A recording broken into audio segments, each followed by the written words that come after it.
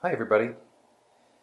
Just want to go ahead and put together a tutorial video on how to make the best use of a Peloton exercise bike with the display that comes built in and how to project that onto a large screen, large format TV. We found in our experience here, the home little workout area, that it's very challenging when you choose to do a ride or an exercise class other than a ride, because it's a little hard to look at the screen for the instruction, and meanwhile you might be on the floor doing a yoga or a stretching exercise or some other form of exercise other than riding. And the Peloton has the ability to cast or mirror the screen to a large format, perhaps a wall-mounted TV. In this particular case, this TV is a Panasonic.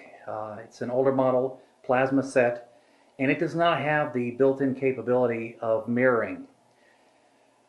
And we found that in my research that the Chromecast, which I have elsewhere at home, it's not compatible with the Peloton for using a Chromecast connected to the TV to stream the Peloton content onto that screen. So here is the solution. It's the Roku Streaming Stick, which has a number of other advantages we're not going to get into here in this particular video. But this, at the time of this filming, is a $50 device that has an HDMI connection that will connect to the TV, connect to the home Wi-Fi, enable the transmittal of the Peloton video to that large screen display. So let's see how it goes. All right, opening the box of the Roku Streaming Stick. One thing I want to mention is there's a standard streaming stick, and there's also the Streaming Stick Plus. The Plus, as I understand it, is for 4K super high def televisions, and they're coming out with 8K and beyond presently. This TV is high def, but it's not 4K, so I got the standard streaming stick. So let's see how I can go ahead and pop it out here.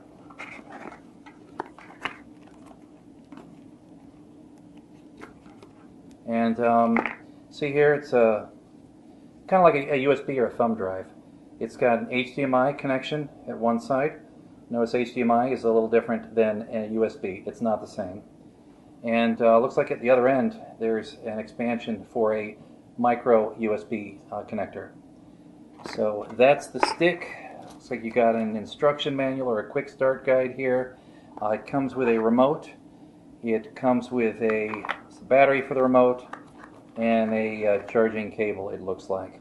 So let's get it out here and have a look. Alright, having reviewed the instructions here, this little port on the end of the Roku Streaming Stick, micro USB, is actually for the included USB cable. So that connects right into the end of the stick there. Make sure it's aligned correctly and orientated correctly. And the other end then either connects into a USB port on the TV or to this plug adapter and then to an outlet in the wall. The instruction manual says that for best results, ensure that the stick receives its own source of power. That could either be through the included plug or removing the plug, using the cable alone and connecting it to one of the USB ports on your television set. Okay, now here in my case, my TV is already wall mounted, and it's a very narrow access in order to get behind it. But I was able to look up the location of the different connections online, and then I was able to feel my way and actually insert the HDMI, the Roku stick, into HDMI 2. I then took the USB cable and I was able to connect it for power into one of the USB ports in the back of the TV. Now keep in mind, a red light will illuminate on the Roku stick if the USB port is not providing enough power. And in that case, you'll need to use the supplied plug to plug it into a regular AC outlet. In some cases, USB ports just do not provide enough power for the connected device. The next step here is to go ahead and, with your remote, change the input to the source. And in this case, HDMI 2 is my Roku Streaming Stick. Now it wants me to pair the remote. I have taken the remote, I've inserted the batteries. So, in order to do that, it looks like the instructions are indicating to press a little button on the back of the remote. Let me remove the plastic here. And, well, it looks like it paired it on its own. So let's get started. Okay, make your selection. Just learning the remote here. English, start. Looking for wireless networks. Then you want to make sure you have the network name of your home network and your password easily accessible, because you're going to need to enter your password. Hopefully you have password security on your home Wi-Fi network. I'm going to go ahead and get that done here. Upon connecting to your wireless network and entering your password, the Roku player will then go ahead and look for any updates, software, firmware updates, and proceed to download those. Just go ahead and click OK on the remote and go ahead and allow it to proceed. I do not have a good internet signal here, so this might take a little while.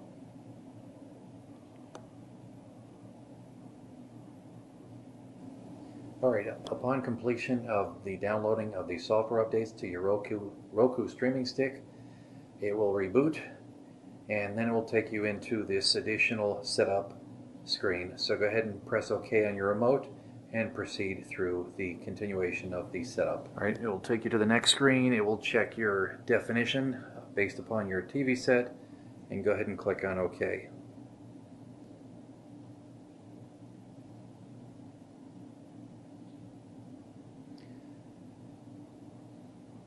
It will ask you if the screen looks good. If so, go ahead and choose OK.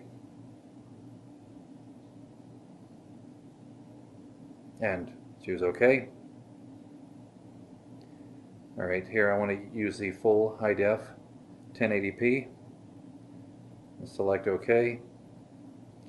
It'll go ahead and run the analysis, and it will then set the HDMI input that it's connected to play at the appropriate resolution. Don't get too lost here in these settings. You can always refer to the manual or the online help.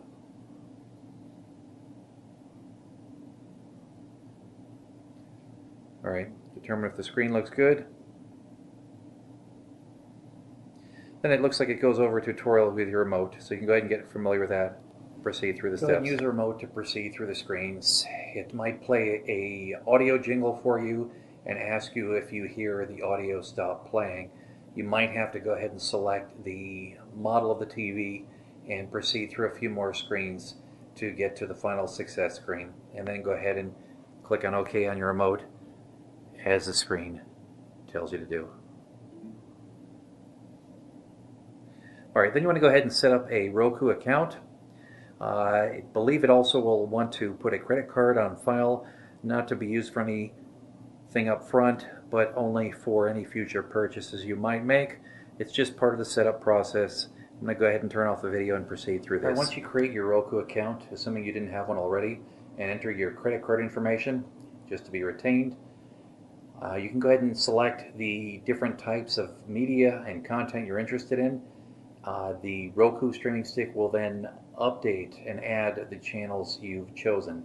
You'll also be presented with some trial 30-day options or trials to different channels and programming. Just go ahead and proceed through that, not really the main focus here, but this is just going through the setup sequence.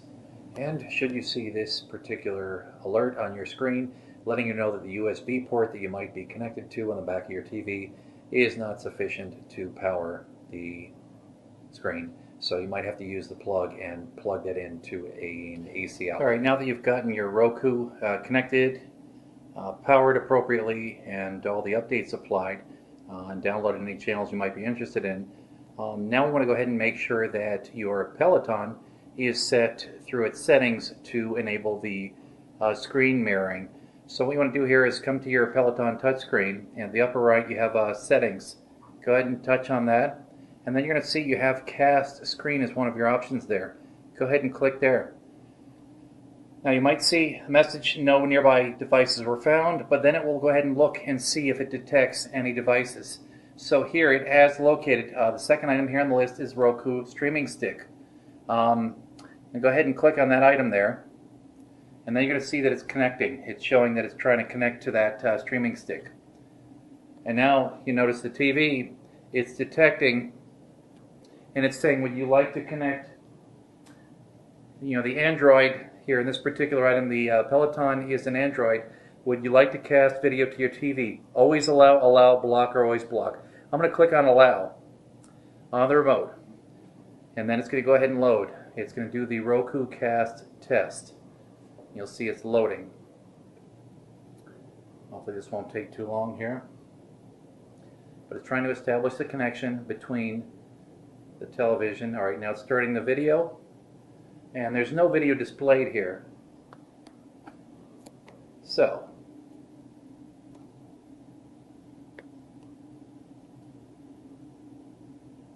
all right, to go ahead and set up the stream video casting from the Roku, from your Peloton to your Roku stick, I'm going to go ahead and go through your settings menu. And if you come here into settings and then over, you're going to see you have an option going down the screen here.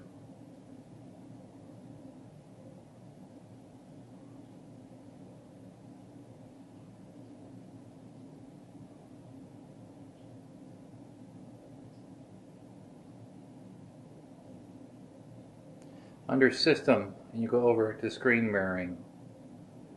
Screen Mirroring Mode. You want to make sure the Roku is in Screen Mirroring Mode. And you have options here to either prompt, which will prompt you for your input, always allow, or never allow. Okay. You can also set up under Screen Mirroring Devices, always allow devices. All right, if you have any devices in your list. All right, and this gives you a little bit of breakdown here of what it means to prompt, always allow, or never allow. I'm going to keep it on prompt just so we can see how that works.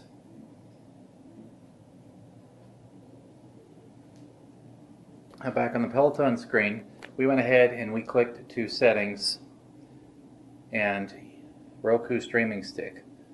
Let's go ahead and see if we can go ahead and get connected there. And now it should see, you see there, prompt, always allow, allow, blocks on, allow. Alright, so it's connecting the devices, it's starting the video from the device, and there you go. You actually have a duplication of the video from the Peloton screen to the large screen. So if I go back out here, see, there you go. You've got the full Peloton, you have all the classes. Now, maybe not as important for a bicycling class, but it might work nicely to see the display not only immediately in front of you, also cast onto the large screen, but if you're doing an exercise class, as you go through the menus, an exercise class will be a lot easier to work in the middle of the floor and then to go ahead and watch the large screen and the instruction coming from that screen as opposed to your Peloton.